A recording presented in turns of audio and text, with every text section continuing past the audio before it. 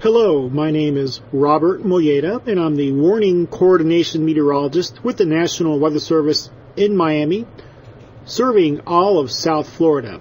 This presentation is a look back at Hurricane Andrew, especially as we approach the 20-year anniversary on August 24th. We will be presenting some data and statistics about Andrew and applying them to what we know today, 20 years after Andrew hit Miami-Dade County. Andrew developed from a tropical wave that moved off the coast of Africa in the middle of August of 1992, and on August 17th reached tropical storm strength over the central tropical Atlantic Ocean.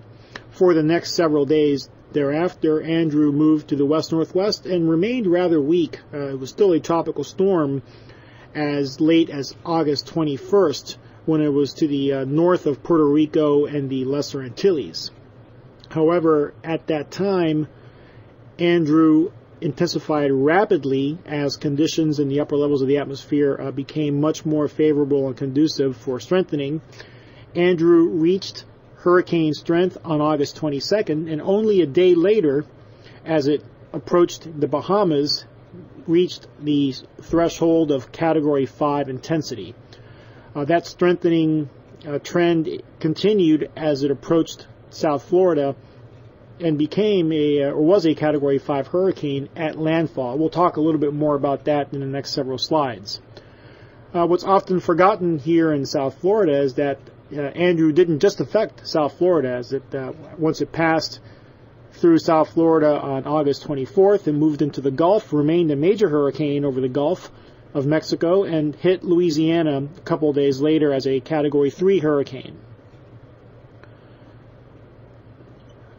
One of the things about Andrew was, of course, the intensity, how strong it was at landfall over South Florida. Just to illustrate how rare a Category 5 landfall is, we've only had 3 on record to hit the United States. In other words, 3 Category 5s at landfall in the United States since we've been keeping records, and those records go back to the 19th century. At the time, Andrew was the costliest hurricane in U.S. history. That was since surpassed by Hurricane Katrina in 2005.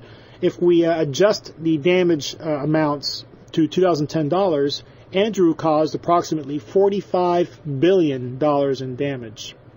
Unfortunately, that resulted in 65 total deaths, that's direct and indirect, with 40 of those in Miami-Dade County alone. Considering the strength and intensity of the storm, even though 40 is a very high number, it could have been a lot worse. The maximum sustained winds of Hurricane Andrew at landfall in South Florida was estimated at 165 miles an hour, putting it at the Category 5 range.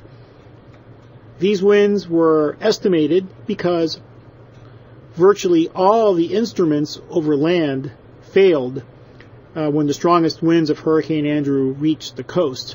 Therefore, the winds, the observations that were used to determine that wind speed were largely from aircraft, which were flying as the storm made landfall, and also some of the recorded wind gusts, which you can see here on the slide, that were observed over land before the instruments failed.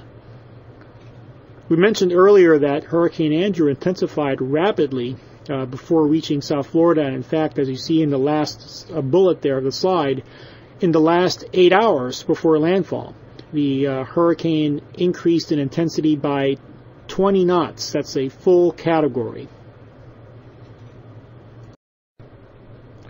Those kind of winds, unfortunately, led to severe to catastrophic impacts in Miami-Dade County. Approximately 49,000 homes were left uninhabitable, with an additional 108,000 suffering significant to severe damage.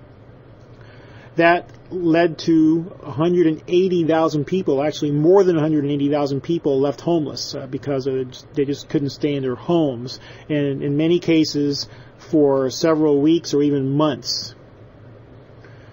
The mobile home community in South Miami-Dade County suffered greatly from the impacts of Andrew. 90% of mobile homes in the southern portion of Miami-Dade County were destroyed, and in the city of Homestead, virtually all of them were destroyed. One of the major impacts to the South Miami-Dade community was the impact to the Homestead Air Force Base, which was severely damaged and unfortunately never completely recovered, and that definitely was a huge economic impact on the Homestead community, which took several to many years to recover from.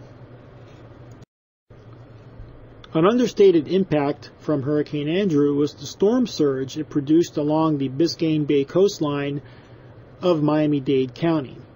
The maximum storm surge was 16.9 feet at the former Burger King headquarters off of Old Cutler Road and Southwest 184th Street. The picture on the lower left of the slide is a picture from the CEO's office showing damage from the water, or the storm surge, as well as wind damage.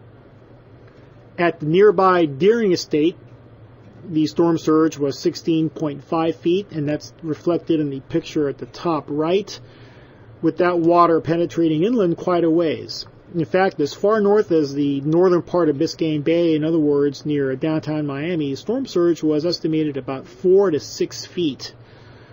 So we can't ignore the impact from the surge. Fortunately, because the Biscayne Bay coastline south of downtown Miami is relatively unpopulated right at the coast, the impacts were mitigated somewhat. If that same storm surge would have been farther north, let's say, for example, a 8 or 9 foot surge right on Miami Beach and areas to the north, the impact of the surge would have been much greater.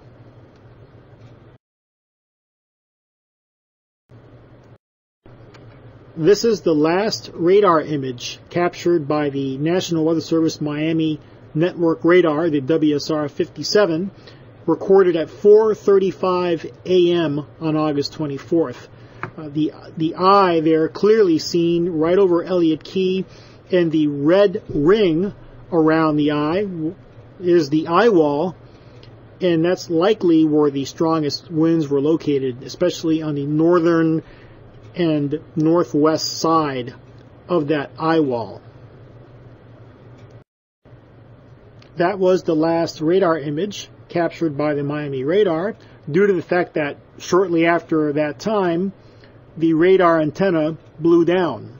In fact, this picture here shows the damage to the radar on top of the 12-story building in Coral Gables.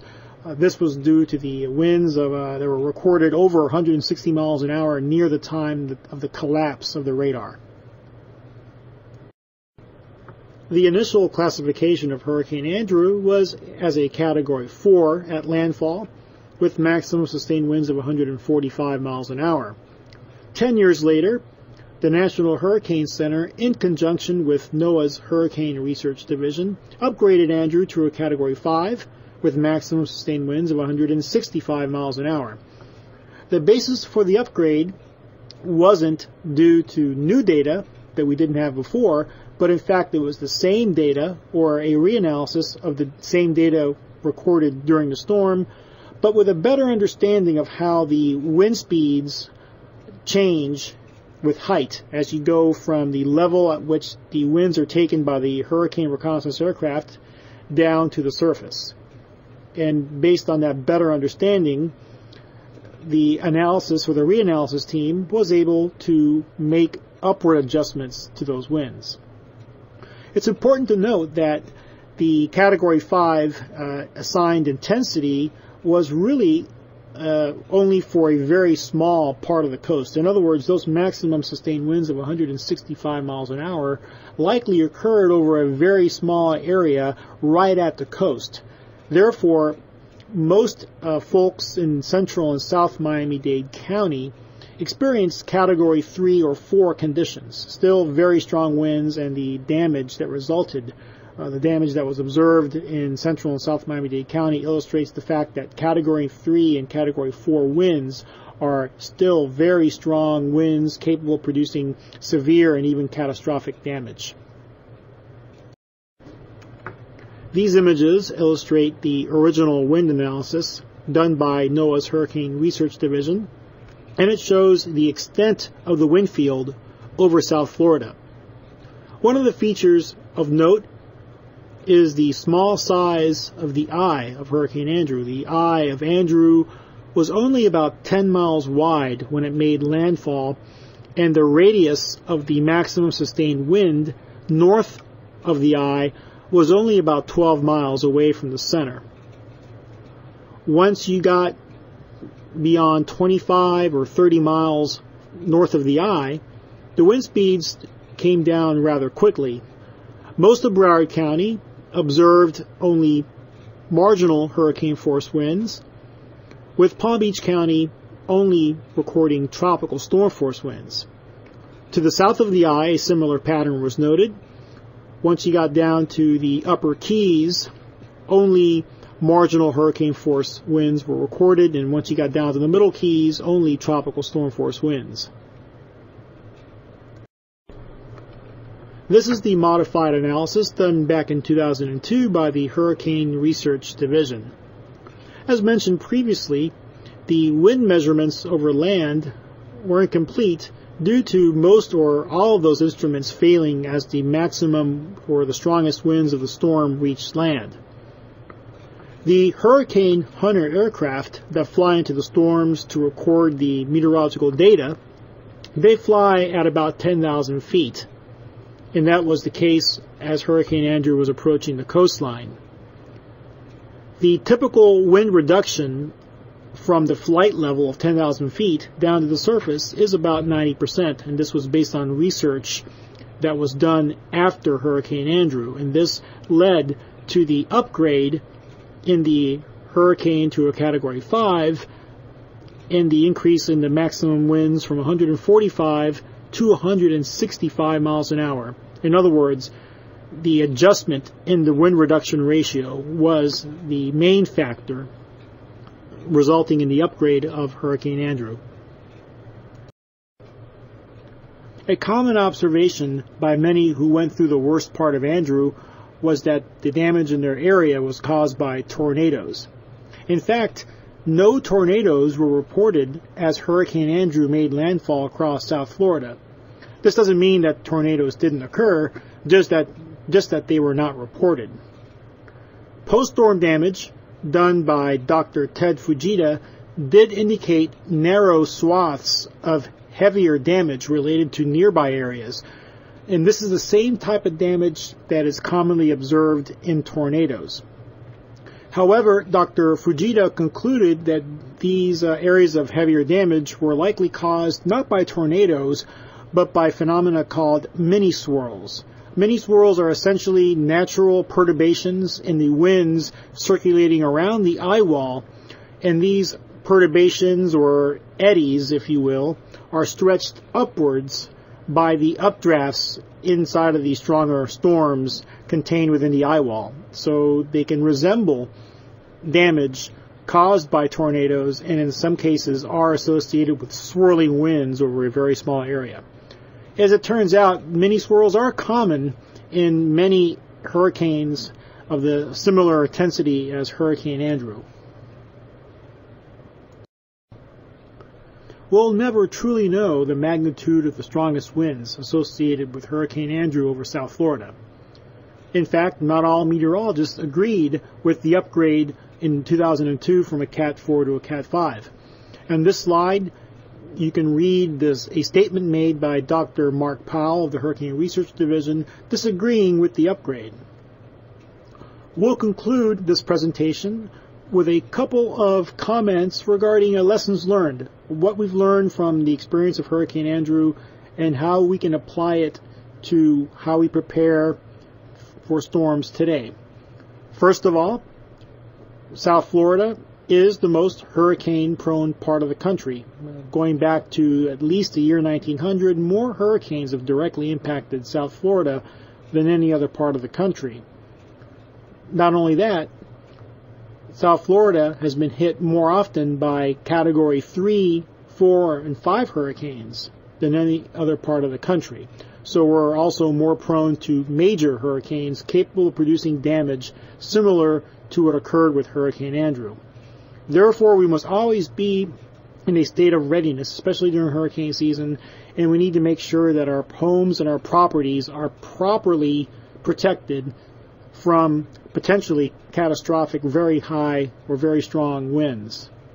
Also, we learned from Hurricane Andrew that hurricanes can strike any year, even years of relatively little activity basin-wide. 1992 only had 7 storms that reached tropical storm strength, which is well below the long-term average of 12.